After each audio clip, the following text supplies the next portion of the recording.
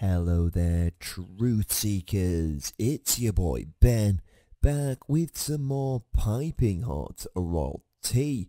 As you all know, I don't hold back when it comes to calling out garbage behaviour, especially when it comes to dragging my faves, Harry and Meghan. So you can bet I have some choice words to say about that nasty Saturday Night Live skit that tried to roast Prince Harry.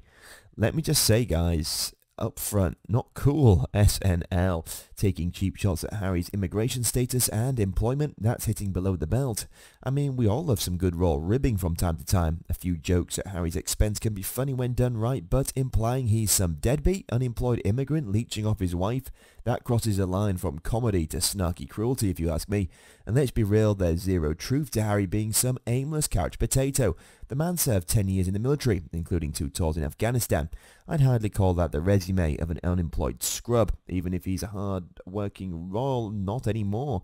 The fact is, Harry has devoted his entire life, adult life exactly, to service, first in the armed forces and later as a senior working royal. He's given so much to benefit the public good. Even though he's stepped back from official duties, he's still actively involved in humanitarian work. Just look at what he's doing with the Invictus Games for wounded veterans, or his work to promote mental health awareness and HIV testing.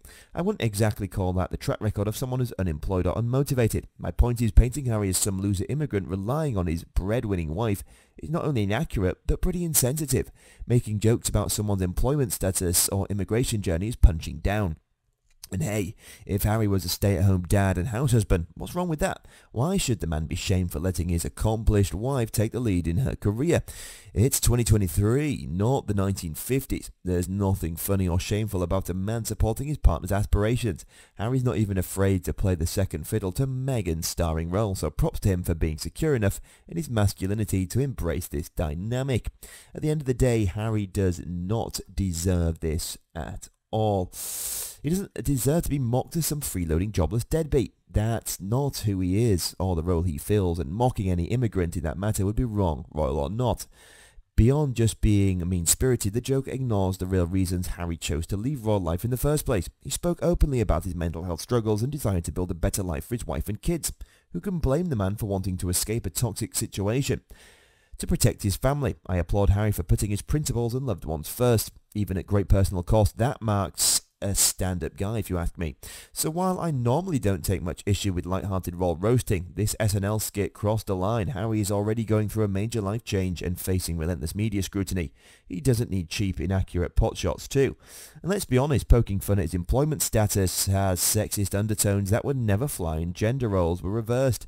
Can you imagine the backlash if they mocked a female royal as some unemployed gold digger? Yeah, not a good look.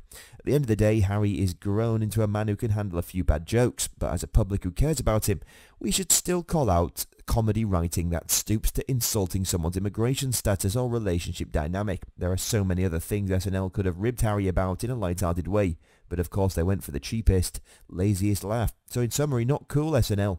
As a self-proclaimed Harry stan, I'm calling you out, do better next time and don't punch down at someone who's already been through the ringer.